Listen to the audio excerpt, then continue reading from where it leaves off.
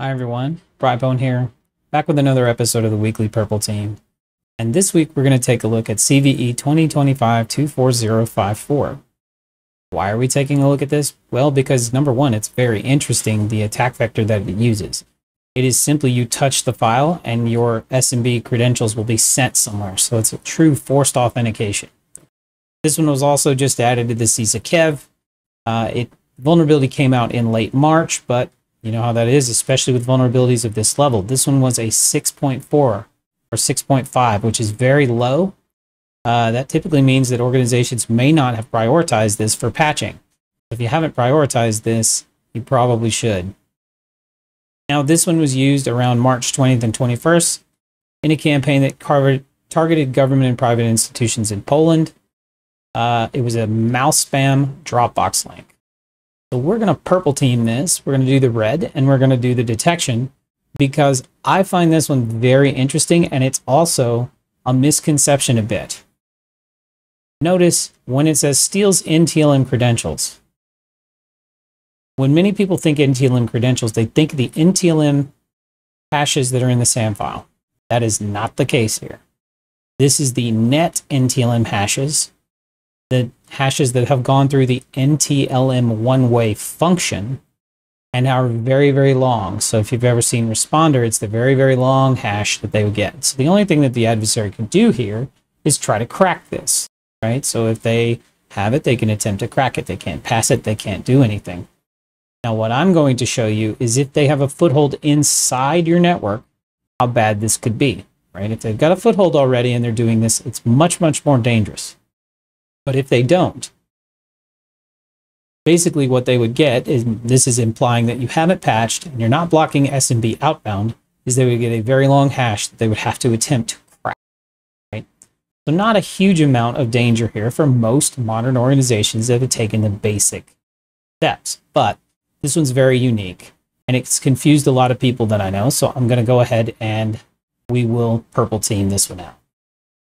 So let's take a look at our Kali box.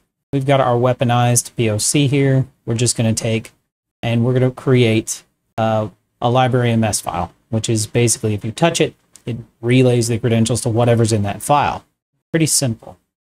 So we'll go Python 3, poc.py, and we're going to create one called putty, right? It'll create exploit.zip, and inside there will be a file called putty that will be our library MS file. So we'll do that and see it says file putty library MS created, and it puts it into a zip file, exploit.zip here, right? I'm simply going to rename that to putty.zip because that is now our weaponized file. Now we got to get this to the user. How do we get it to the user? You phish them. How do you get by through a lot of modern phishing utilities or a lot of modern spam prevention utilities? You obfuscate and you relay, right? So my favorite technique as of recently, and I've seen adversaries use this as well, is putting it in SharePoint or OneDrive. And then if you send it through 365, they're never going to quarantine their own stuff, right? So you can do that. And then you can use URL shorteners to get by some of the, scanning of URLs. And then you'll get by in most cases. So I've done just that. If we come over here to Win10 host 8, we have an email here that says, hey, this is Brian from the security team. I got an alert you're using an out-of-date version of Putty. Please download an update to the version I put in SharePoint. Here's the link. And you can see there's our shortened URL link. That shortened URL link redirects to OneDrive, right? So most everything is not going to realize that this is a problem. It's going to say, yeah, that goes right through.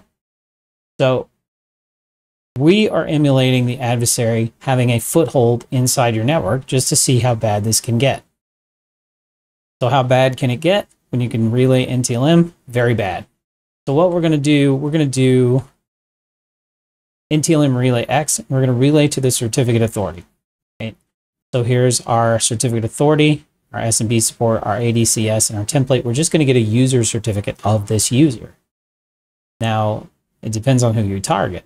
Right? If you know an organization is not patched for this, and this is a penetration test, and you have a foothold, target all their admins. Get user certs for the admins. See where you get, right?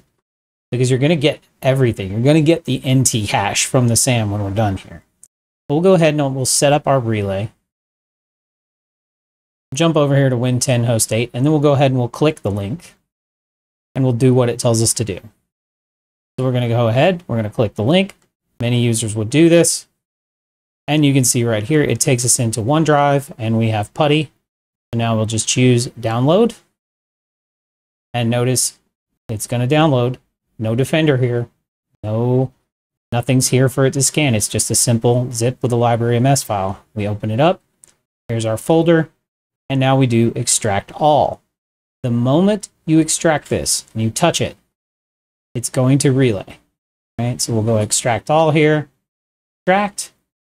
And boom, you can see the library MS file here. The person probably just thinks, hey, this is weird. It's a broken version of PuTTY or something strange, right? They're probably not going to know that they were just exploited. Come back over here to Kali. You can see we now have our relayed certificate. And we can do Control-C here, clear this out.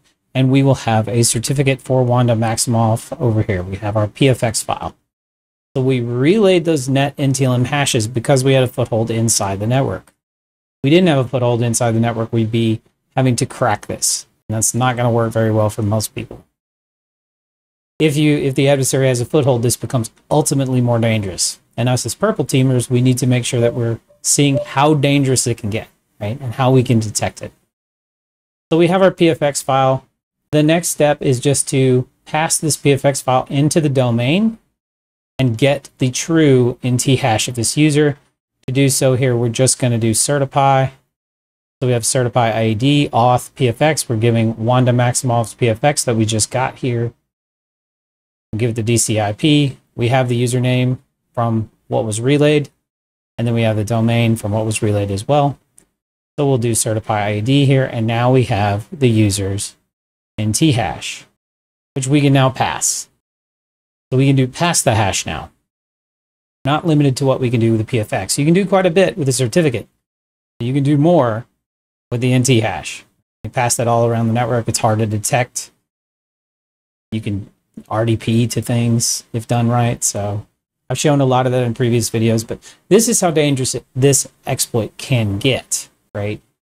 On its surface, it's not so bad, but if they have a foothold in your network, yeah, this can get pretty bad. All right, so that's the red side. Let's take a look at the blue. Now the blue gets interesting because we get into detection of usage. If the user is just straight exploited and there's no relay and there's no foothold inside your network, this one is very, very tough to detect, right?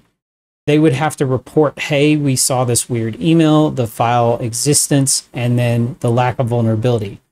Now, if you have sysmon, you can look for file creation events. And so if we go here, we can do event code 11 and file path and look for putty.zip. This is assuming the user has reported this. And here you can see we've got some that are putty.zip. It may be multiple users here, but if we look here, you can see, yeah, there is the zone identifier creation for putty.zip and the download from MS Edge right there. So you can find it that way. This is implying you have sysmon, you have event ID 11, and you have file creation events coming into your SIM. Otherwise, you're looking at forensic artifacts here. You're on the host, you're doing some kind of evidence of execution. You're looking for file creation. That can be challenging, right? Sysmon's the easy way. Just do that. Okay. So if we are looking for the relaying of this, first we would look for certificates being granted. So we would want a 4887 event with the user. So if we know they're exploited, we could do 4887 and we could look for Wanda. We can see here is certificate services had a request and issued a certificate. So that means that a certificate was recently issued for this user. So what would you do here? You would go revoke this certificate quickly, right? And we can see it's Wanda Maximoff. Now, how do we know if they passed this back in to get the NT hash? Well, quite simply, you can look for event code 4768 and look for the usage of that certificate. So if we do event code 4768 and we do the cert serial number existing, you can see all the authentications that were done with certificates. This is not common unless you're using Windows Hello. If you're using Windows Hello, this does become common.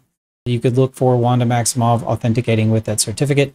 As you can see here, right here, we have our authentication with this certificate. As you can see right here, HackLab Win 2022 CA certificate, the certificate serial number, and the thumbprint.